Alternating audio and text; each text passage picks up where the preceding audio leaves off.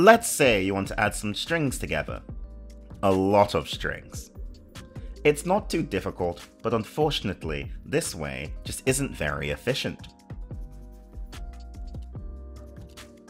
Instead, you can use a builder from the strings package.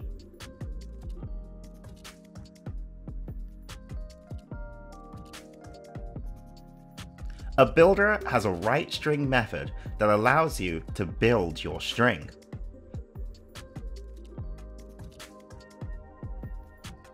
And the builder has a string method that returns the final built string.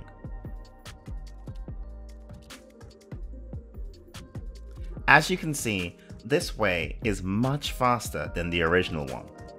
Now, there is a lot more you can do with builders, but this video was simply an introduction.